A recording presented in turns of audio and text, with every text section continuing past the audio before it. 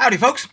Greyhawk 4x4 coming at you again, your resident vintage gamer, and we're going to do a gaming news video today. We haven't done one of those in a while, and it is time. So, a couple of stories came across the old computer monitor in the last couple of days that prompted me to say, yeah, it's time to do a gaming news video, because these are stories that, at least for me, piqued my interest because they're quite newsworthy in the world of gaming. Now, one of them is the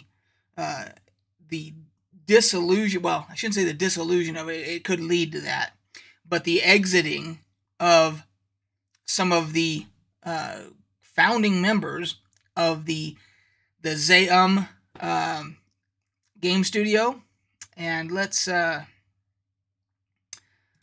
go right here. Founding member of Disco Elysium Studio claims core developers involuntarily left the company.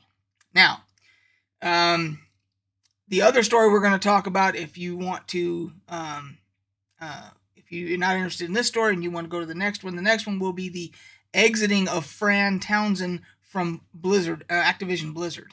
That'll be the next story we cover. So this one is of particular note to me, because Disco Elysium, in my opinion, is one of the greatest video games ever made. It's in my top 5 for sure. I'm not sure exactly where I would put it. I have to give some thought to the other ones and so forth. But it's definitely in my top 5. Matter of fact, PC Gamer, even for the best 100 games of 2022, this year, still has it as number 1. As their number 1 game to be able to play during 2022. And it came out several years ago. That's how critically acclaimed the game is. It is one of the most unique experiences you're ever going to have as a gamer if you haven't already played it. So, about the story here, it basically, well, and they mentioned the dissolution of Elysium as a cultural association as distinct from the company. Basically, the lead designer, Robert Kurvitz, writer Helen Hinpier, I hope I'm saying the name right, and art director Alexander Rostov involuntarily left the company at the end of 2021. So, the reason that this is of importance to me is they were working on a sequel to Disco Elysium. Disco Elysium 2, where obviously that would be a working title. But what does this do for the sequel? Will those 3 that founded this company, will they go over and start a different company to finish the sequel? Does it belong to Elysium even though the founding members have left and the creative people have left? The 3 key people that made the first one. And what this does is it leads into a bigger topic. It leads into the topic of corporate structure and corporate business interests when it comes to the hobby that we all love, gaming. As we're seeing, there is a continuance. There is a theme to corporate greed. And that's the only way to put it. Now, other people will say, well, you know, that's why companies exist, to make a profit. Nobody's disputing that they need to make a profit. And they need to make a healthy profit. No problem there. It's when they want to get into the obscene profits at the expense of everything else. When they get into that mode, which most corporations, it seems, get into at some point, that shit starts to fall apart. Now, as you may or may not know, the tabletop role-playing game that a lot of us love, Dungeons & Dragons, went through that back in the 80s, when the person who created the company, Gary Gygax, was forced out of the company that he started because of corporate greed. And that's just my opinion. There's other people that would have different opinions on that, but the bottom line was he started the company. He's ousted because they felt that the company wasn't making enough profit. So, and here we have an absolute masterpiece of a piece of art, as is Disco Elysium. And the company that these people started, they're now involuntarily forced out of the company. And what does that mean going forward? We don't know. All we can hope is that the three of them can go and start a different development studio, and hopefully they have the rights to do a sequel.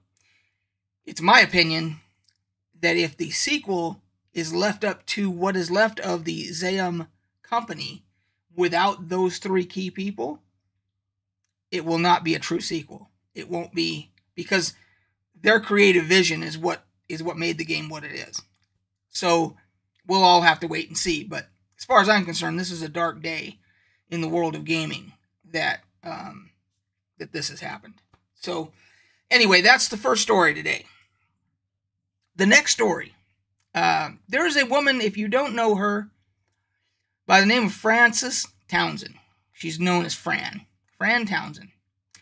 And we will go first to the Wall Street Journal article here. Activision Blizzard compliance chief Frances Townsend steps down. Executive helped video game company respond to sexual harassment allegations last year. Now, here's where it gets interesting. Fran Townsend, this is her right here. She served as Homeland Security Advisor to the United States President George W. Bush from 2004 to 2007. So, she was actually one of the people that was possible to become the director of the FBI when James Comey stepped down. Now, we're getting into a whole lot of politics and everything, but the point I'm trying to make is this woman is a very powerful woman. She has a lot of powerful friends in Washington, in government as a whole. The fact that she became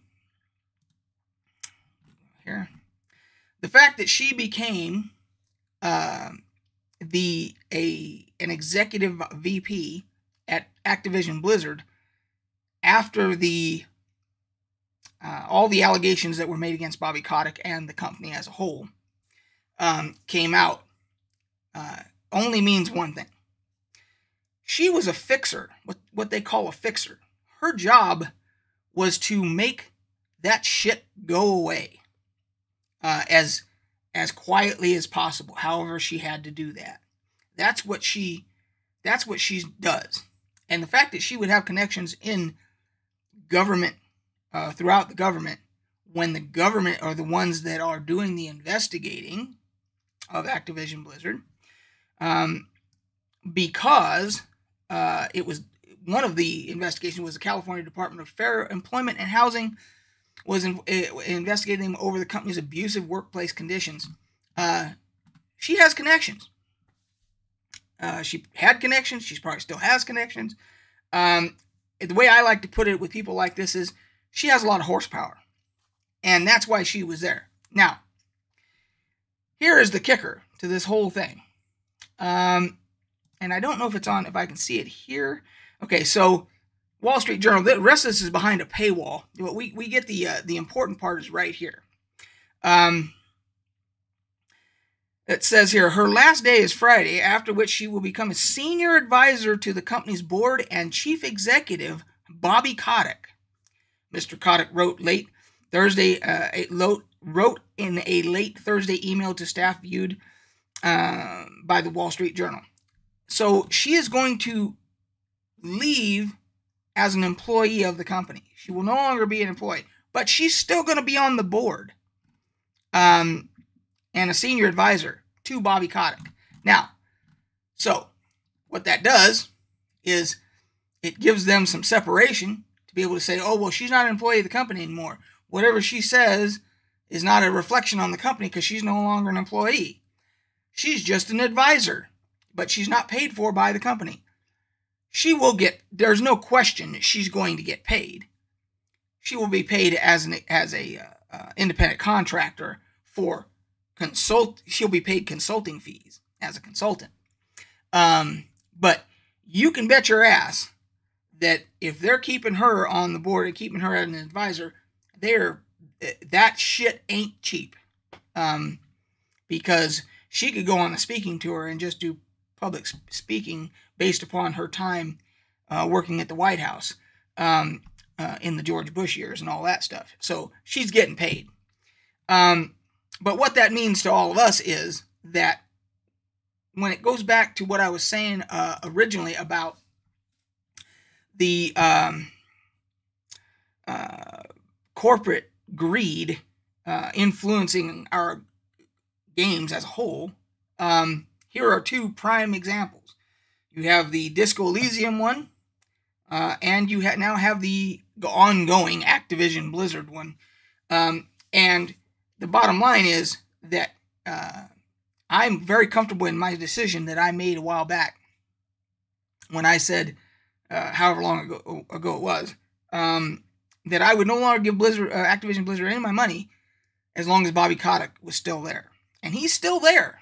And not only is he still there, but he's posturing to keep somebody like Fran Townsend and her horsepower that comes with it in an advisory role to try and basically make all the bad shit go away. So the hobby that we all love is unfortunately deeply influenced by corporate bullshit. So anyway, those are the two news items that I wanted to talk about today. And there's a couple other ones. I mean, Stadia leaving. Google shut down Stadia, the Stadia platform. That one does not personally affect me. I never even tried the Stadia. There was something about it that just didn't feel right to have a 100% cloud service platform where everything is on the cloud. You literally have no license. You have no nothing. I mean, if you buy a game through Steam, you can go on your Steam profile. You can go to that game. You can actually look at the license that you have for that game, even though you just own it digitally. You still have a license. That wasn't the case with Stadia. So anyway, that's the news for today, guys. And until next time, we'll catch you on the flip side.